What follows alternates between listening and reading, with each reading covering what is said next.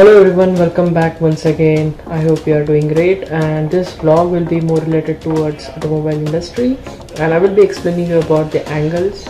Angles are mostly used in the tire changing process, and this video was captured in one of the tire changing shop, and I captured it. And after explaining you about these angles, I will continue with the machines used while doing the tire changing process.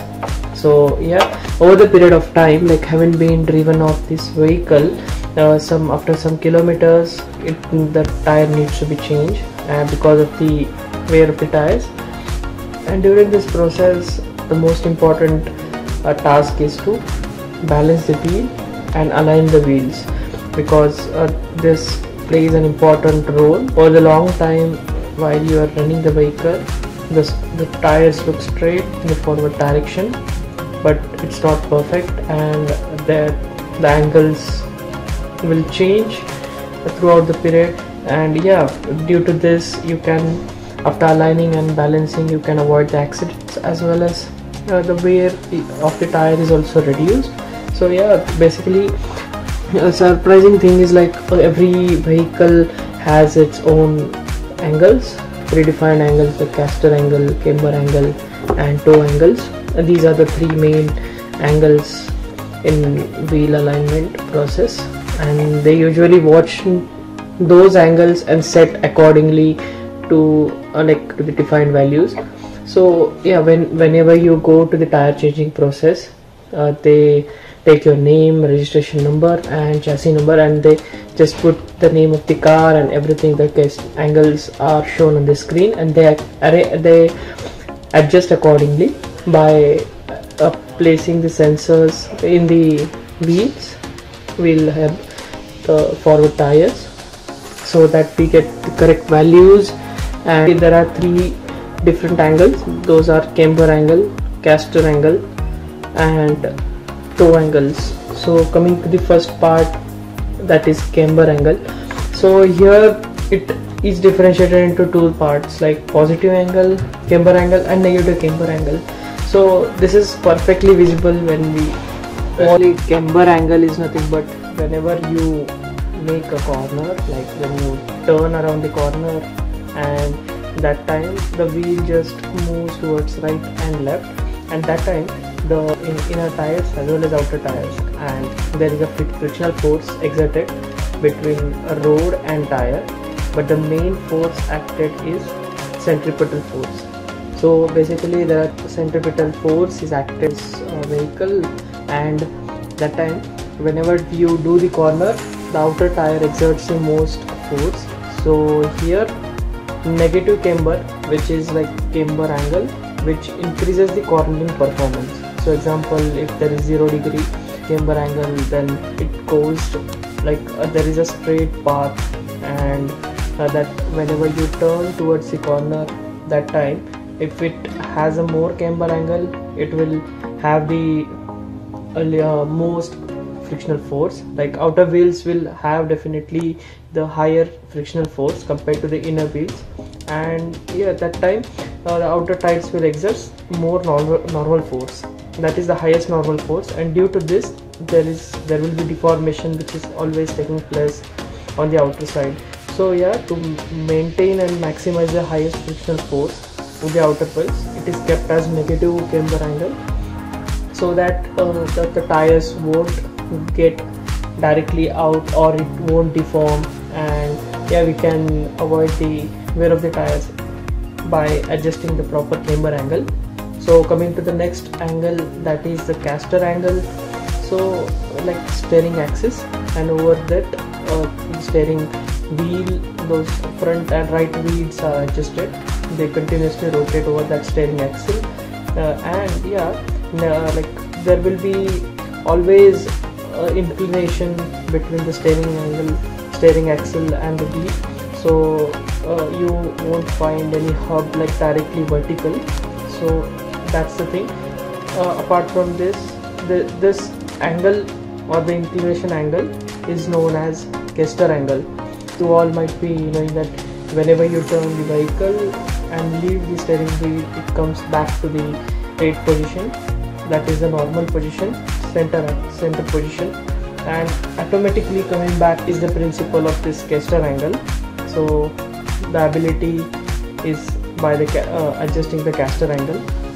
So coming to the next part, that is the toe angle, is the most critical angle in this alignment thing. So it like 0 degree toe angle gives the minimum wear. So whenever we say that it has a perfect steering, like it just swiftly changes the lane immediately, that time the D1, that is the inner wheel should turn more out than the outer wheel, that is the toe out condition is there. So that is toe out condition means D1 is greater than the D2, but it is highly it gives a high response, so that's good in terms of safety. Immediately turning of the wheel, like the inner wheels turned exactly immediately, but outer wheels also get more turn, so that time the vehicle is responsive. But whenever coming towards the passenger vehicles, D2, that is the toe in, is used for safety purpose. That is the straight line stability we can achieve by keeping the toe in condition. Next part comes here is the removal of tires, and this is a tire removal machine on which a tire is placed. The rims are locked in this 4 clamping devices, and with the help of this spring-like piston, the tire is extracted from the rim. This is like really a great method, because if we remove the tire by just inserting any hard rectangular shaped material, then section of the rim is done and the removal of the tire. And this is how a tire is removed. Then this rim is taken out from this clamping devices, and the next it is transferred to the next step, that is wheel balancing. The balancers are there, like the weights are there, and by placing this rims, we can get to know like how much weight is needed to be added. So accordingly we can add the weights and adjust the and balance the weight. So these weights are in the range of like 10, 15, 5 grams, 50 grams, sometimes it may come to 15 grams too. And this weights are directly given out by the computer only. So whatever the weights they mention, and then we can add on the inner side of. So this is how the old tires are removed with the help of the arm. See how easily it gets removed, and there is no damage to the alloys. The alloy remains safe.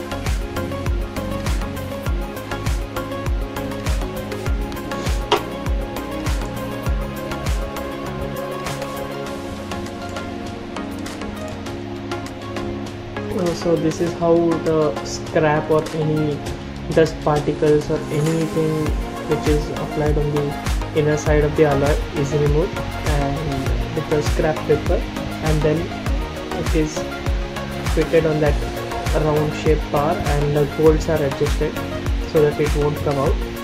This is tightened, and later on this wheel, see now how the wheel is turned over this, and on the screen the clearly unbalanced part is there.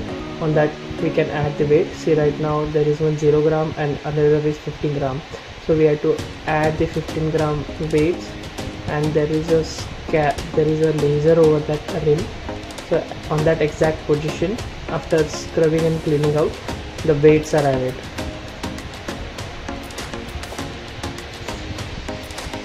Directly placing on that scanner gives the accurate results, because there are other methods also, like the probe is there, so adjusting like that becomes quite difficult, but the laser is like easy and accurate method. See how the screen is showing okay, the wheel is okay.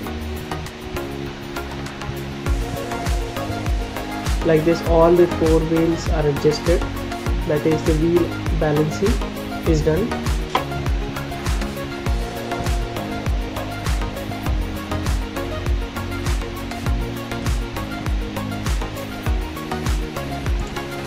The next process is clamping the sensors over the alloys and locking it. We have to change the front tires and adjust the reverse wheels also according to the sensors. Like they do have the sensors, and the cameras which are over the wall keeps looking at those sensors, getting those values from that sensors. And likewise the values which are observed on the screen. See, now the rear left tire was on the red side, but it got now green, so that is it has been adjusted.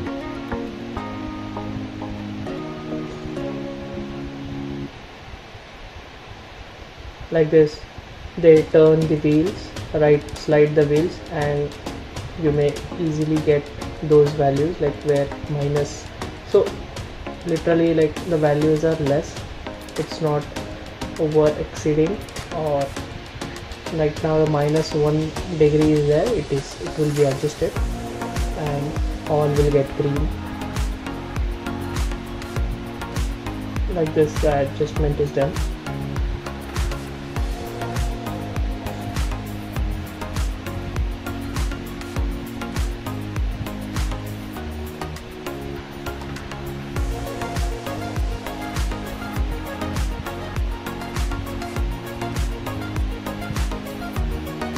The machines are really very accurate, and yeah, we can trust on these machines.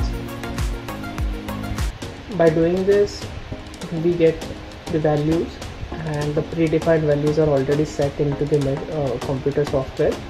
So the guy goes down under the bed of the chassis and he adjusts the nuts of the A-arms and wheel hub.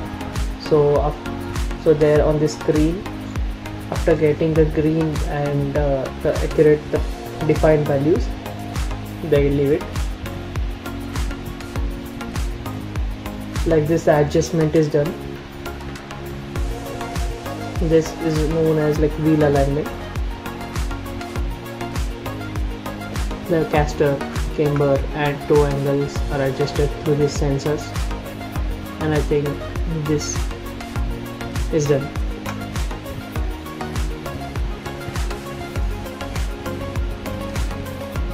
Now see on the screen, like a chart is there which shows the user report, and they fill out the air in the tires and they lift out the vehicle. That's it. This is the most easy and convenient method to keep the tires, as well as keep the tires in good condition. And yeah, I hope you like this video. Thank you.